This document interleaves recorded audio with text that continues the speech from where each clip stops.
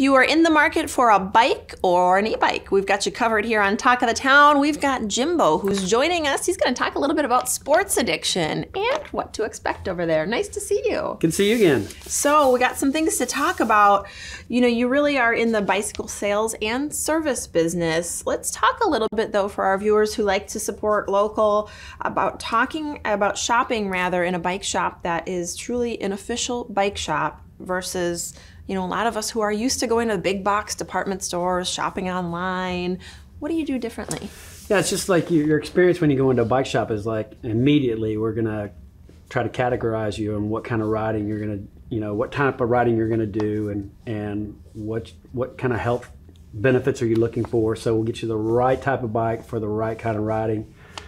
And that's the biggest thing, because you go into a department store, one, you're not talking to anybody, you're just picking something out. You don't really know what you get. I mean, we have so many people that do that, and then, you know, half a year later or 2 months later, they're upset about what they got. But yeah, fitting you to the bike, getting you the proper bike is probably, it's big now, because now more than ever, there are bikes out there that are more comfortable, easier to ride than there were 15, 20 years ago. Yeah, and you know, in my experience, there's really only maybe a handful of bikes that are right for each individual. You may not even know that you're riding a bike that isn't as good as it could be for you and your riding style and your size and all of those variables. So having an expert to talk to makes a huge difference. Well, the biggest thing you said, size. You see so many people riding bikes out here and they're the wrong size. I mean, they have different sizes and different wheel sizes. So you got different wheels for different types of category of riding, and then every one of those wheels has the different size of bike. So size is huge, big and super important. Absolutely. So you can talk to an expert and make sure you're in the right size bike, among other things.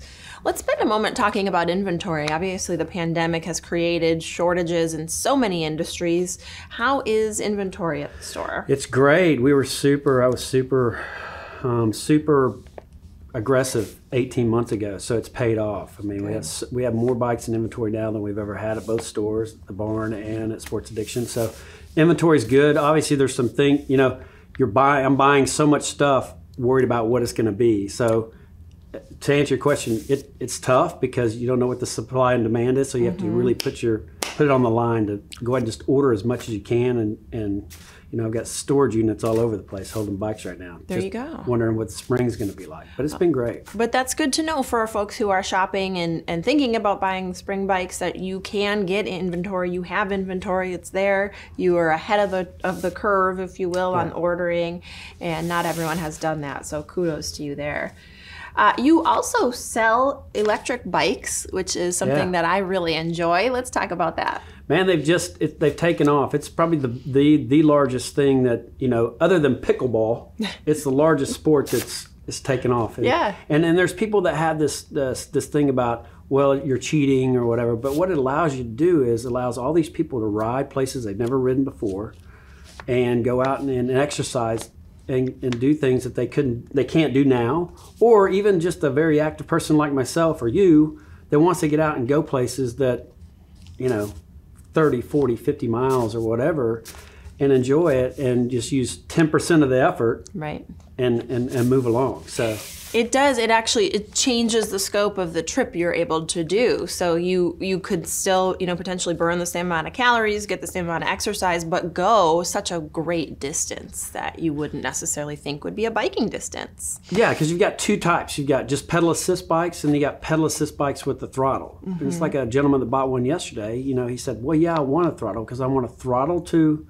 the places I've never ridden, ride those loops, and then throttle home, which makes sense. Yeah. And then you just got the basic pedal assist where just, you know, you got 10, 20, 30, 40, 50% help. But like you said, you still have to work out. You still have to pedal the bike. So Absolutely. It's good. Well, it's kind of a thrill too. I'll tell you, I enjoy my e-bike ride, even sometimes just around the neighborhood. Yeah, but for folks who haven't been to the stores, give us we got to head to break here, but give us some quick landmarks on where you're. So Sports Addiction's out at Okatie Village, out there by Sun City, next to the food line. Been out there for 10 years now. It's a 10-year anniversary this year. Congrats. And then we have Old Town Bike Barn and Adventures down the promenade, just down downtown Bluffton, right there on the promenade.